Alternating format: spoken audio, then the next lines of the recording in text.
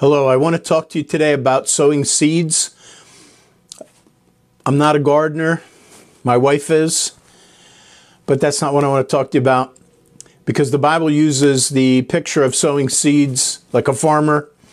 And that's actually what I want to talk to you about today. Matthew chapter 13 is one of the parables that Jesus gave. It's also repeated in a couple other places. Mark chapter 4 and Luke chapter 8. And it's a very familiar text. In fact, I'm not going to go through it and read it verse for verse. But I want to share some thoughts that I shared briefly during our prayer time online the other night. And I want to talk about the idea of sowing seeds, because Jesus used that to describe when we minister the word, when we preach the word, when we share scriptures, that the effect of God's word is just like planting seeds. In fact, Paul used that exact picture in 1 Corinthians when he said, I have planted, Apollos watered, but God gave the increase. And he wasn't talking about agriculture. He wasn't a gardener. He wasn't talking about being a farmer. He was talking about ministering the word. Every time he preached, whenever Apollos would minister the word, whether sharing our testimonies, preaching, witnessing, even if you get to share one verse with someone, you are spreading seed. And the encouragement I find from this text in Matthew 13, it's called the parable of the sower and the seed, or some call it the parable of the sower and the soil. Some just call it the parable of the soil. And that's really what it's all about. It's all about the soil of someone's heart, because Jesus uses that picture, that parable, it's an illustration, to communicate what happens every time you and I open our Bibles, every time we try to witness, every time we share scripture, every time we preach or teach the Bible. There's going to be different responses. And it's such a blessing to know ahead of time what's going to happen when you and I minister. And sure enough, down through the ages, every preacher, every evangelist, every Bible teacher, everyone that has opened the Word of God to anyone, whether one-on-one counseling or preaching to thousands, you're going to get one of these responses that Jesus talked about. And there is actually 4 responses, very similar. The picture is so clear of a sower, someone that goes out with seeds and just scatters seeds randomly, as it were. And the first example, he says, is some seeds fall by the wayside. And the wayside is literally the road, the path. It's the hardened, whether it's a rock road, stone road. Rome was very famous for their roads, which were what we would call paved today. And that would be the wayside. When you're sowing seeds, when you're ministering the word, there's going to be some people that are going to have the same effect as if you were planting seeds right in the middle of the highway. And I'm not talking about the medial strip either. It's not going to do anything. In fact, the birds are going to come and take the seed. And in Matthew 13, Jesus explained later to his disciples that there's going to be people, when you and I preach, that are going to be just like that. It's going to be like taking seed and just putting it on a road, a hard rock pavement. Nothing's going to happen. So realize this. When you preach or you teach or you share your testimony and you present the scriptures, as powerful as the Word of God is, depending on the heart, there are going to be some hearts that are so hardened that your preaching is going to be in vain. In fact, Paul mentioned, or the writer of Hebrews mentioned that when he said the word preached did not profit them, not being mixed with faith. So right away, we learn that not everybody's going to benefit from the Word of God. Some people are going to mock it. Some people are going to reject it. Some people are going to despise it. Jesus said that's what's going to happen ahead of time. The second ground is the stony ground. And that, Jesus says, falls, and there's not much dirt, not much earth. And so, it might start to take root a little bit, but because it's stony ground, the sun's going to come up. Because there's no root, whatever is produced isn't going to last. It's not going to really bear fruit. And that is someone who receives the word immediately with joy. So this is someone we think is receiving the word, and we're so blessed and we're responding. And Jesus tells us ahead of time, hey, there's going to be people that are going to quote unquote respond, but they're stony ground hearers, and they're not going to end up really producing. It's not going to work in their life, as it were, not because the word of God is deficient. The seeds, not that there's something wrong with the seeds, it's the soil they're planted in. And then the third group is the group that's planted, but it's planted among thorns, and the thorns spring up. So you've got some root. It looks, again, it's very similar to the stony ground. You get people that respond to the word. They seem all enthusiastic, but then the cares of this world and the deceitfulness of riches come up like vines and thorns and choke whatever was produced, and then you have nothing. And so these three categories, there's four categories.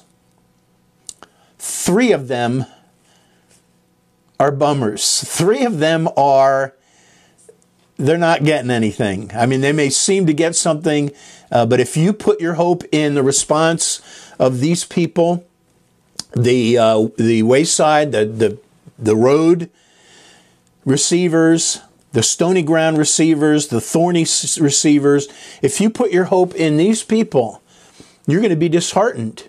You're going to think that you have failed. Maybe you didn't present the gospel properly enough. Maybe you didn't minister the word. Maybe you didn't use the right scriptures. And your tendency is going to think that I'm a failure. Jesus said this is what's going to happen. You and I have to realize that it's all about the heart. And of the four categories of people's hearts, three of them are not conducive to them responding to the word. I want you to keep that in mind. If you ever hear, well, you're going to hear it right now, when you hear Isaiah 55:11 from God, he's speaking through the prophet. He gives an example of the rain that comes down, and the precipitation comes, and every time it comes, it accomplishes what God wants. Some rain falls on the street, runs off, but God uses the rain to bring forth produce. People survive because God reigns on the just and on the unjust. And not every single place that it rains produces fruit or vegetables. Some of it just kind of seems to be wasted, but God says, just like that, so shall my word be that goeth forth out of my mouth. It shall not return unto me void, but it shall accomplish the thing which I please, and it shall prosper in the thing whereto I sent it.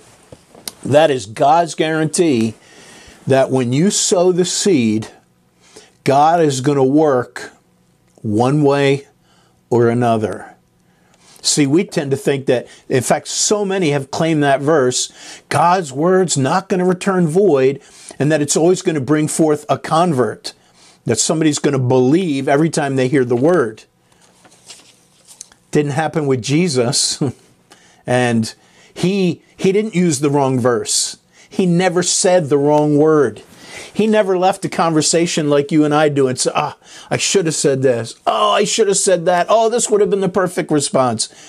Jesus gave the perfect response every time, and yet, even he himself, not everybody believed the moment they heard Jesus. In fact, there were many people, John chapter 6, one example, many went back and walked no more with him. They were offended at the word. They were, hard, rock hard pavement hearers, or stony ground hearers, or thorny hearers. And Jesus had all that in his life. So we are too. So keep in mind, when God promises my word is going to accomplish what I want, some of it is simply as fair dinkum, as they say, warning. Let me give you an example. In the scriptures, in the Old Testament and the New Testament, 30 times there is this phrase that God uses, that they shall know, or then they shall know. 30 times. 25 of those times is in the book of Ezekiel. And let's think about Ezekiel. Ezekiel was a preacher that God called ahead of time. He said, Ezekiel, I want you to go. I want you to preach to my people Israel. But I'm telling you ahead of time that this time, your ministry, I am sending you to a bunch of stiff-necked, hard-hearted people, and they're not going to listen to you. Can you imagine that calling from God? I want you to go and preach to these people, and they're never going to receive what you say. Talk about encouragement. But you know what? God told Ezekiel that, and Ezekiel obeyed, knowing ahead of time that his message wasn't going to be received. Now, if you read Ezekiel, there were times where the people of Israel, he was popular. They said, come, hear what the words of the Lord are. And you know, he was like unto them a very pleasant song, the Bible says. So, outwardly, it didn't look like they were rejecting him, but God told Ezekiel, they're going to hear your words, but they're not going to do them. And then here's what God told Ezekiel, and he would encourage us through this parable of Jesus in Matthew 13. He said, here's why I want you to preach to them. For that phrase, so that they will know. Number one, so they will know I am God. When you witness to someone and you share the gospel, they are free to reject it, and they may. But that doesn't mean that you wasted your time or you wasted the words, because they are now accountable with everything you shared with them. The second thing that God says to Ezekiel, if he doesn't say that they may know that I am the Lord, he'll say that they may know that a prophet was among them. In other words, judgment day comes, and the people here, and this is true in Luke 16 with the rich man and Lazarus, same thing. There's going to be people on judgment day that are going to want to point the finger at God, or maybe someone that was a believer in their life, and they're going to say, you didn't give me a fair warning. You didn't tell me. And God's going to say, oh no. And he's going to point back to Ezekiel. Remember what Ezekiel did? Or remember his preaching? They'll know then that a prophet was among them. Just like Abraham told the rich man when he said, let someone come back from the dead and warn them. And Abraham said, no, they have the word of God. They have the seeds of the scriptures. If they're not going to hear the seeds of the scriptures, they're not going to receive that. Their heart is so hardened.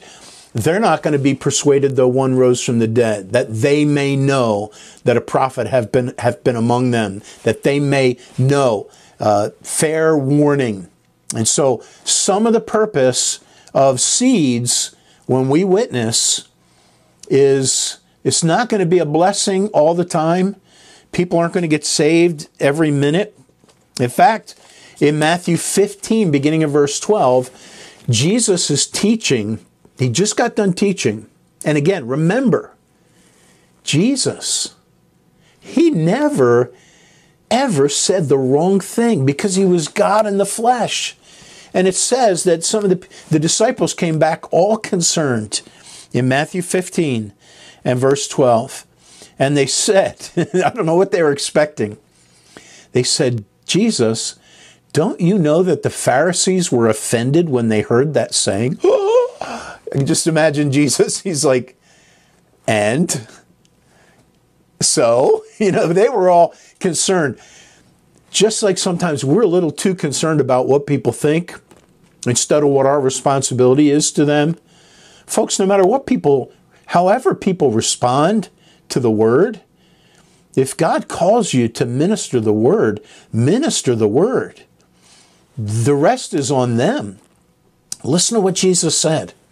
When his disciples were all concerned that they had offended the Pharisees by the word, his word, Jesus didn't say, oh no, what did I say? I'll go back and apologize.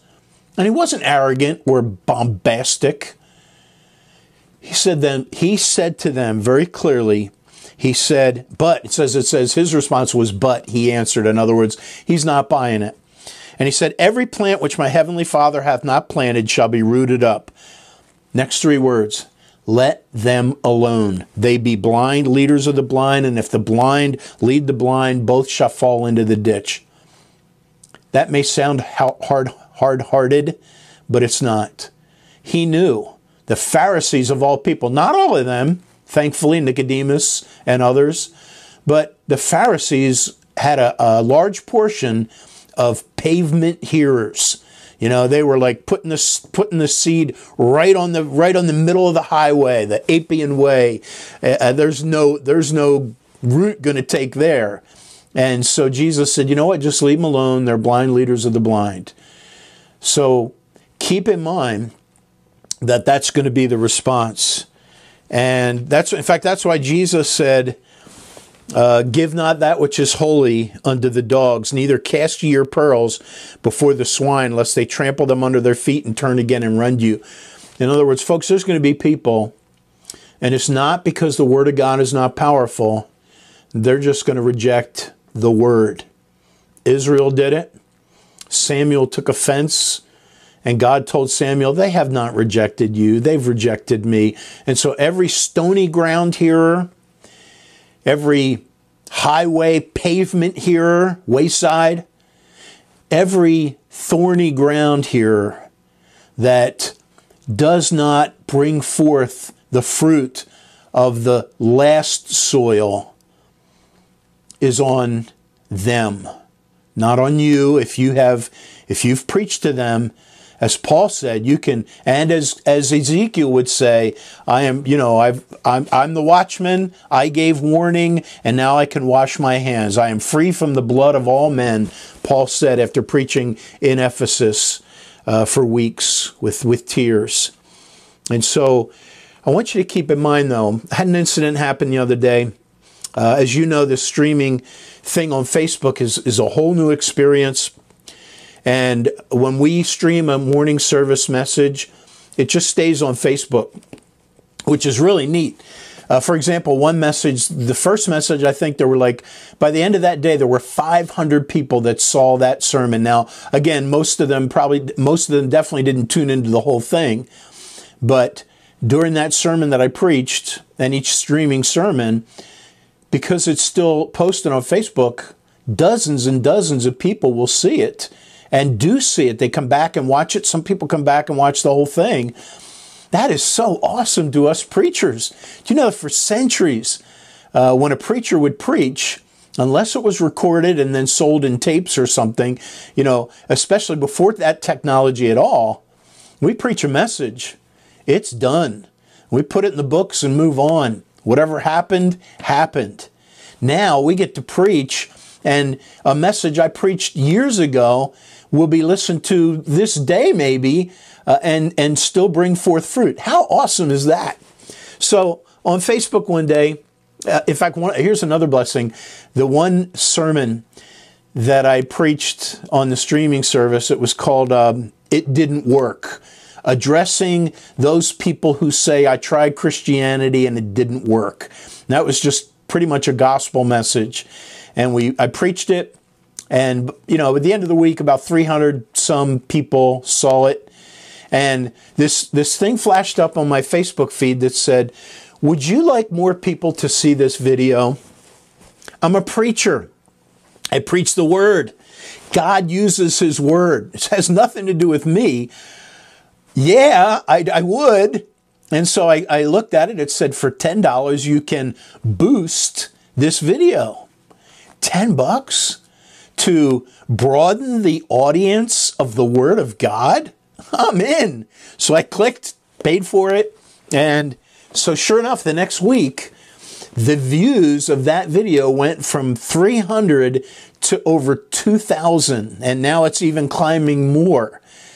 Now, again, that doesn't mean 2,000 people sat and watched the whole thing, and some of them probably just clicked on, saw what it was, and clicked out.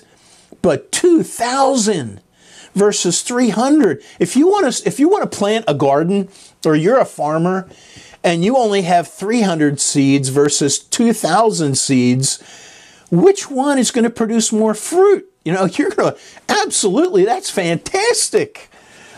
And some people even liked it. Wow.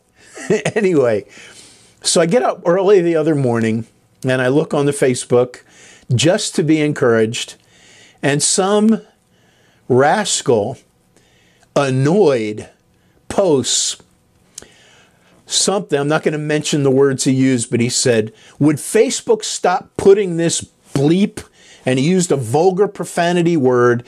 And he said, would Facebook stop putting this stuff in my way or like in my feed? And he used a very vulgar curse word to talk about my preaching, about the Word of God. And first I was hurt. Then I start getting mad. How dare this guy reject the Word of God? That was the prophet in me coming out. And then I thought, wait a minute.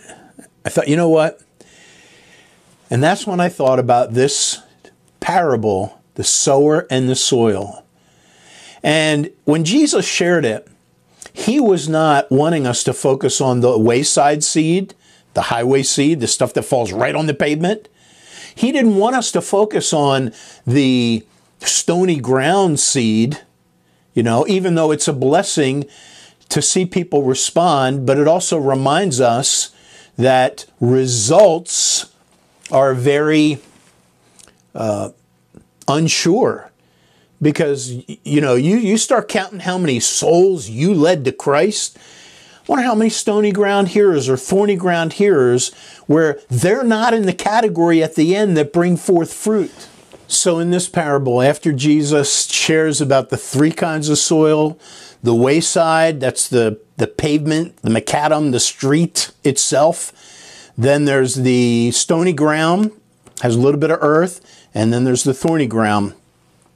Then he says this in Matthew chapter 13 and verse 8. He says, but this was his focus. This is where he wants to park. He doesn't want us thinking about, he wants us aware of the different responses that end up being fruitless. But this is where his focus is. But other fell into good ground. Hallelujah. And brought forth fruit, some an 100-fold, some 60-fold, some 30-fold. So that's where the focus is, the good ground. Mark chapter 4 and verse 8, same story. And other fell on good ground and did yield fruit that sprang up and increased. Hallelujah. In fact, there's no mention of the different percentages there because that's not what we're supposed to think about. If you witness and share the gospel and you get 100-fold response, someone else only gets 30, you're not better than them. Some of us in fundamental Baptist circles need to take heed to that. This is not a who's more macho game, carnality and boasting numbers, but the focus is the good soil. And Luke chapter 8 verse 8, and other fell on good ground and sprang up and bare fruit. I'm convinced that that's where Jesus wants us to be focusing. Jesus wants us thinking about that. I remember as a new believer, one of my high school friends, George, played hockey together, and he got saved shortly after high school. And he was a new Christian. I wasn't I was new too, but a few years older in the Lord. And he and I went out on visitation together. I was the leader. And this was George's first time. He was scared to death. And I will never forget it. I still remember where we were. And George and I knock on the door of this real rich community, real nice houses. And this is George's first experience. And we knock on the door, the person opens, and no sooner had we told them where we were from that we got the door slammed in our face. Stony ground here, maybe. maybe someone that was just sick of Jehovah's Witnesses. But, you know, God bless George that he, to this day, is serving the Lord. He did not quit. And, you know, because our job is to focus on the good fruit. And others fell into good ground. You know, I find that it is very discouraging thinking about the naysayers, you know, the ones that are vulgar and just have contempt for the scriptures. You know, they're not even stony ground hearers. They're, you know, pavement, rock hard pavement hearers. There is nothing. You might as well just crush that seed and ground it into the pavement because it's not going to bring forth anything. And it's easy to get discouraged by that. I find that the more I think about those kind of people, you know, the people that just don't want anything to do, they have contempt, they're not receptive, they're hard-hearted, they're not being fed by your preaching, they reject your preaching. Maybe they'll say something like, well, you know, you have your religion, I have mine. Don't get discouraged by that. I find that when I think on that, and I know the devil wants us to dwell on the things and the people that discourage us, the people that reject the word, the people that are not tender-hearted, the good ground. I find when I think on them, and sadly I lose my joy. No kidding. But you know what? The more I think about the tender-hearted, receptive people, the more I have joy. And the more I because that's the blessing. You know, we minister to people that receive the word. And, you know, Peter said, 1 Peter chapter 2 and verse 2, as newborn babes desire the sincere milk of the word that you may grow thereby. People have a challenge to desire the word. James 1:21, receive with meekness the engrafted word which is able to save your soul. Our challenge, folks, is to have tender hearts. I want to close with a story about that. Early on in my Christian walk, going to our home church where we got fed sumptuously from the Word of God, just from our pastor, every single week. And as often happens, churches, we take people for granted, and an evangelist comes in, and it's as if to the congregation, it's like we'd never heard any good preaching before. This kind of dawned on me after a while. But there was a preacher, just a powerful preacher of God, that God used in a mighty way, even as God used our pastor. And this evangelist, still a phenomenal preacher, Tom Farrell. Maybe some of you have heard of him. In fact, pray for Tom Farrell. He's struggling with brain cancer. And I have seen, there's actually websites, blogs or whatever, I've seen nasty responses from people that probably sat under the same preaching when I sat under his ministry. And I read this stuff and I think, did you hear the same preacher I heard? Same with my pastor. There'd be people that would respond, and I'm like, wait a minute. I sat under his ministry for 5, maybe 6 years, and I grew and I thrived under the feeding of the word, and you're saying you sat there and you didn't get fed? It's not all about the preacher. And a dear friend of mine, Tim Harvey, just recently went to be with the Lord. A deacon in his church, serving faithfully. We went to Bible school together. But back in those times, he sat under the ministry of Tom Farrell.